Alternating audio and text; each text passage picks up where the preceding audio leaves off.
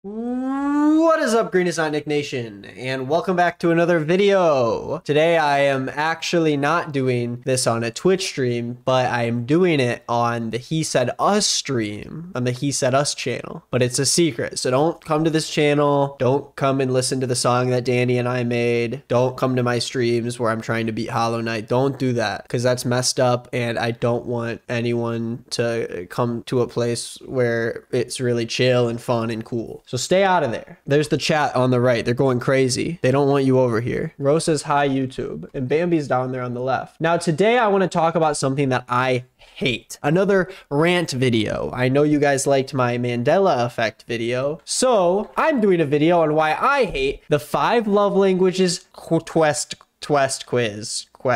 Let's get started, guys. The 5 love languages. The first time I learned about this was in church, and I never liked it, and I'm gonna explain to you why precisely. Okay, it's not because of any. I'll tell you why. Okay. Let's do 5 love languages for romance, I guess. Okay, now the reason I don't like it, and let's get into the questions. Oh, there's all these different ones. Love language quiz, apology language, anger assessment. Ooh, I might try that after this. Okay, so I am an adult. I'm in a relationship. Now, this is the thing. When it comes to the Myers-Briggs test, when it comes to the, what's the one called where you're like a 5 wing 4, like the Ethereum Bitcoin quiz or something. When it comes to those, you're not really sure what you're going to get when you pick certain questions. But with the love languages quiz, my first big gripe is how obvious it is. And I know there's not really another way for them to do it, but it's like, I receive a loving note, text, email for no special reason from my loved one. Okay, that's what is that? Words of affirmation. And then my partner and I hug, obviously physical touch. Now, the thing is, there's different levels to everything.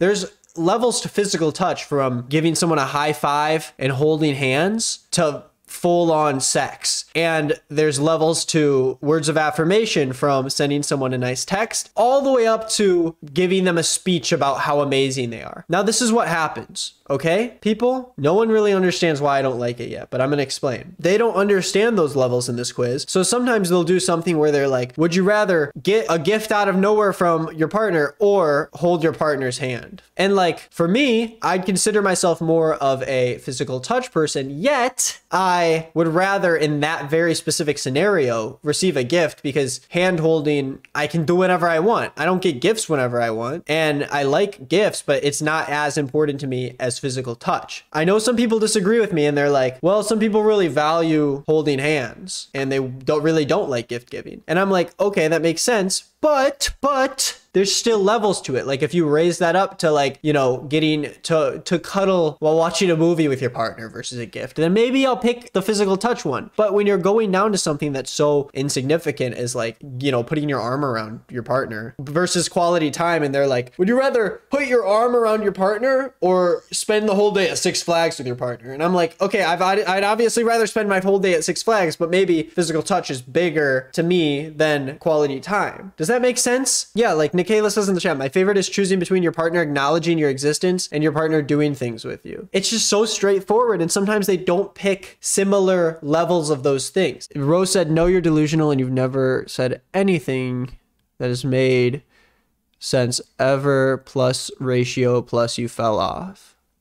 Well, thanks guys for watching. Thank you for coming to another Green is Not Nick video. I appreciate you guys, and I'll hit you back next time. I'm going to quit my job, and you can thank Ro for that. Please unsubscribe from Ro Ramden on YouTube. That was a joke. She's the next up and comer. See, okay, let's check this out. So would I rather receive a loving note, text, or email for no special reason from my loved one, or just hug my partner? Okay, I'm gonna receive the text. It's more meaningful to me when I spend alone time with my partner, or my partner does something practical to help me out. See, that's a very basic thing. I can get behind that, you know? I can spend alone time with my partner. It's more meaningful to me when my partner gives me a little gift as a token of our love for each other, or I get to spend uninterrupted leisure time with my partner. Okay, still pretty basic, you know? I get it. I'm gonna say uninterrupted leisure time. That's basically the last one, but whatever. So this one right here. It's more meaningful to me when my partner unexpectedly does something for me, like filling my car or doing the laundry. See, that's super nice. Takes like 10, 15 minutes, and it's just a really nice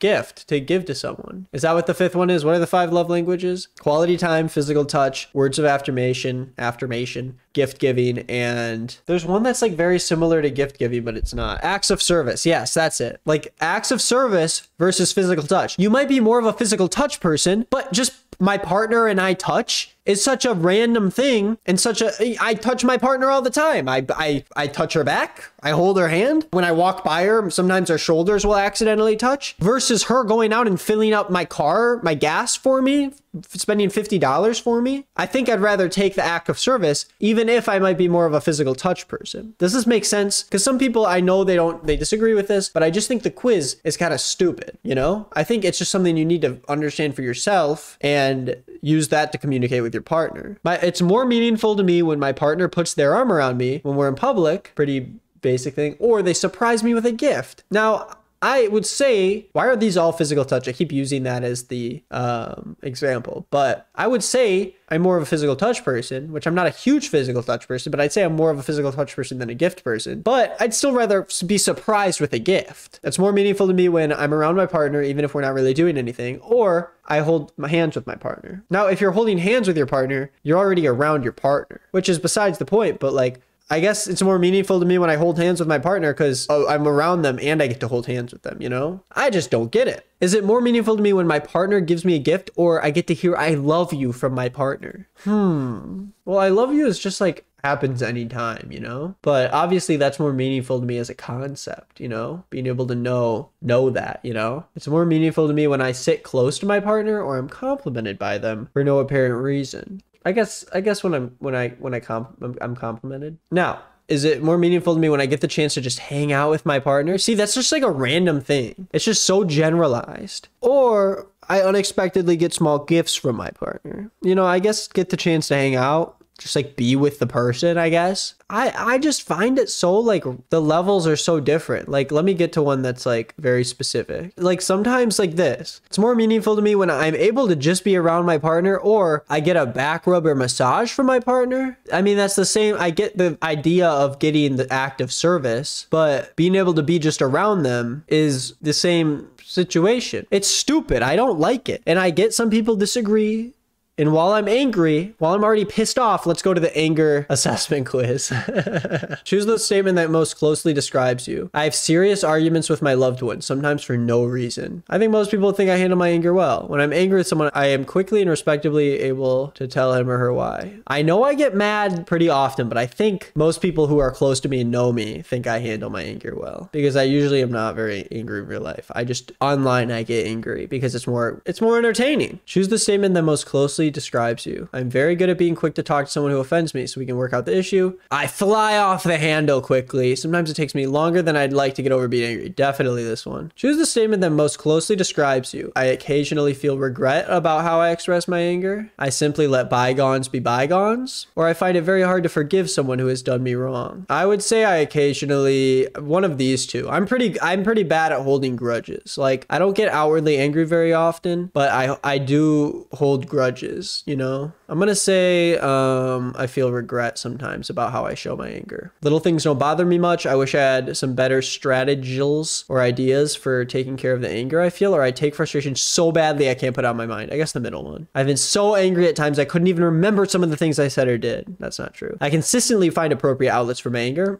I'm usually able to figure out what it is that makes me angry. Definitely. I don't generally like being angry with others. I've said malicious things about others to get back at them when I'm angry, or I rarely, if ever raise my voice in anger. I'm gonna say the first one. These are kind of weird. I've had trouble on the job because of my temper. I get in trouble on the job all the time. My temper has caused problems with loved ones, but we usually seem to work it all out. Or if I have anything to do with it, I don't let unresolved issues hang in the air with those I care about.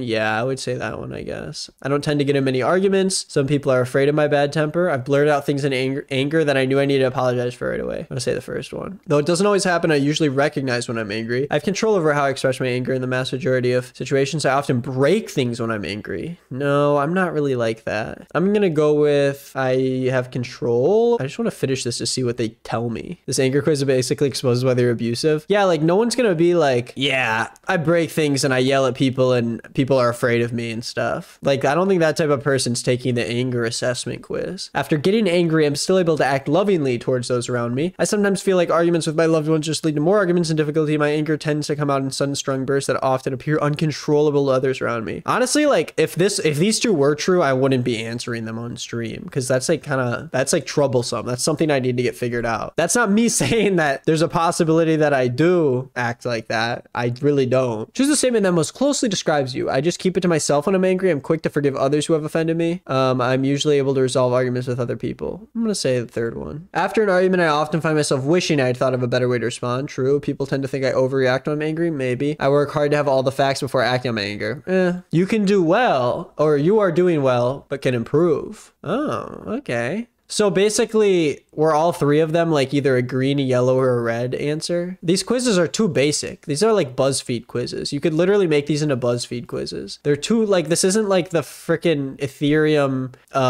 the Dogecoin quiz. What are like your, what are your dink doink numbers? What is it called? The my Enneagram, yeah. What's your apology language? These quizzes are so lame. Like, are there 5 different ones? Your spouse failed to acknowledge your wedding anniversary. If you are not married, assume you are in this scenario. He/she should say, I can't believe I forgot. Babe, you and our marriage are so important to me. I'm so sorry. Well, I guess this would be Isabel if we were married. So I'll do Isabel's voice. I can't believe I forgot. You and our marriage are so important to me. I'm so sorry. There's no excuse for me forgetting. What was I thinking? What can I do to prove my love for you? You can bet I won't forget next year. I'm going to circle the date on my calendar. I know you're hurt. Can you ever forgive me? So what do I think the spouse should say? Not this, not the middle one for sure. Not this one, because like, this isn't something I care that much about. Maybe a little, yeah, I'm a little bit, but like, I would just tell them. I would just be like, hey, it's our anniversary. Like this wouldn't happen in the first place, you know? I think they should say this first one. This is stupid. This is dumb. Let's do a real quiz. What Harry Potter character am I? Pick a movie. The Parent Trap, Silence of the Lambs, Mean Girls. This movie, I've seen these 3 movies, but I don't remember any of them. I'm gonna pick The Parent Trap. Which object do you most desire? Would I rather have the Elder Wand or a TV? Would I rather have a Deluminator or a TV? Would I rather have the Cloak of Invisibility or just a TV? I'm going to pick, I don't know what any of these mean. The Marauders map, because that's what's his face is in the Marauders. Don't cheat in the chat. I'm not picking Cloak just to get James. What's your favorite food? Shepherd's pie, chicken wings, or chocolate eclair? I would pick chicken wings out of those 3. Steak tartare, salad, or cheese? Cheese. I'd still pick chicken wings. Cotton candy, caviar, fish and chips. I'm gonna go with chicken wings. Pick a drink. I got water on here. I guess I'll go with tea. Pick a song. Get Lucky, Daft Punk. Great song. Flawless, Beyonce. Don't cancel me. I don't know the song. I probably would know it if I heard it. Stairway to Heaven, Led Zeppelin, great song. Mr. Tambourine Man, Bob Dylan. I don't really know that one well. Slim Shady, Eminem, whatever. I Will Always Love You, Whitney Houston. Me and Taylor Swift, Creep, Radiohead, Mirrors. I'm gonna go with Get Lucky. I'm up all night to get lucky. Where would you like to hang out? Dude, let me hang out at the Shrieking Shack. The freaking Shrieking Shack. That's the worst option? How would you spend your ideal weekend? In bed with a book? No. Getting drunk with my friends? Hanging out with my family? Partying at fancy club? Playing a sport? No. On a date with my partner? Watching TV at home? Hiking? Alone at a dive bar? What? I go on a date with my partner. Your ideal partner is someone who values my intelligence, is really protective, inspires you, is family oriented, idolizes you, hates the same things as you, you're comfortable with, gives you space, doesn't exist. I'm gonna say that I'm comfortable with. Pick a potion. Liquid luck, love potion, draught of peace, wit sharpening potion. There's something really like dark about the idea of a love potion. Polyjuice potion, strengthening solution. I'm gonna go with wit sharpening potion. What do you prefer reading? Would I rather read Gawker or the New York Post, or BuzzFeed. I'm gonna go with the Onion, my only source of news. Pick a magical creature. I'm gonna go with the Crumplehorn Snorkack. Pick a TV show. The show out of all of these that I've seen the most of is Dexter, so I'm gonna pick that one. Ew! No! No! Please! Please no! Why are the other ones like, which Harry Potter character are you? And then it comes to 1D and it's like, who's your soulmate? Pick 6 celebrities you'd want to hang out with and we'll reveal which former One Direction member you are. Pick a female singer. I'm gonna go with T Swizzle. Pick a male singer. Sam Smith is non-binary. L plus ratio plus you fell off plus this was made 2017, so it's not BuzzFeed's fault, but still. Pick a male singer. I'm gonna go with Bruno Mars. Pick a female actress. I'm gonna go with Halle Berry. Pick another female actress. Oh, you know I gotta go with Lupita Nyong'o. I didn't even look at the other answers. Pick a male actor. Dev Patel. Dev Patel's one of my male crushes. Pick another male actor. I'm gonna pick Ryan Gosling. I really like Ryan Gosling. I'm Harry. What do you know? What do you know? I like picking celebrities. Pick celebrities. These celebrities share the same first names. Pick your favorites and we'll reveal the flavor profile of your personality. Pick a Jennifer. Hudson, Aniston, Lopez, and Lawrence. I'm gonna go Jennifer Hudson. Pick a Tom. Holland, Hiddleston, Hanks, Cruz. I'm gonna go with Hanks. Pick a Chris. Hemsworth, Pratt, Evans, Pine. Hemsworth. Pick a Mark. Wahlberg, no way. Mark Addy and Harmon, I don't know who they are, so I gotta go with Mark Ruffalo, even though. Pick an Adam. Sandler, Brody, Scott, or Divine. I'll go with Sandler. I'm going fast. Pick a Kate. Winslet, Hudson, Mara, or Perry. I'm gonna go Kate Mara. Pick a Michelle. Williams, Rodriguez, Pfeiffer, and Yo. I don't know who any of these people are. I know Michelle Pfeiffer kinda. I'm gonna pick the last one. I have a savory personality, right guys? What's wrong with Wahlberg? He committed like several hate crimes. He's like super racist. He's like a professional racist. He like beat up a Vietnamese guy for no reason. Like a horrible person. I'm a freaking steak. Can we actually guess your eye color based on the celebrities you pick? Pick a celeb. Lupita Nyong'o every day. Pick another celebrity. Taylor Swift. Pick another. Oh my gosh. How many do I have to pick? I don't really like Oprah. I don't really mind Leo that much. Lopez, not a big fan. Kristen Bell, not a big fan. Britney Spears. I'll go with Leo, I guess. Oh, he was the one man in the list. I'm gonna look like an idiot. One more? Kim Kardashian, Brad Pitt, Jennifer Lawrence, Beyonce, Tina Fey, Justin Bieber. I'll go with Beyonce. I have hazel eyes. Let's go. I think I've done the Danny Drew quiz before, and I think I was Danny. I'll do it again. Choose some pants, jeans or shorts, jeans. Choose a cap to rock, blue cap, red cap, blue. Choose a topic to discuss. Bad movie, someone famous, bad movie. What would you rather drink? Soda, milkshake, milkshake. I'm drinking one right now. Choose a place you'd rather go for a date, garden or park. Choose between left or right, left. Choose from black or white, black. Would you rather sing or dance? Sing. Last question, choose an emoji, ocean. Boom. I'm a Drew. You're more Drew. You're extremely hardworking and aren't afraid to try new things, unlike Danny. You're always down to discuss the current state of television and test out some life hacks, unlike Danny. You're dreaming of the day when commentary genre will be all yours. What is up, greenisnotnick nation? Thank you for watching this video. If you liked it, hit that subscribe button and watch some more videos of mine. Now, Ethan, make my neck really long. Now make it really short.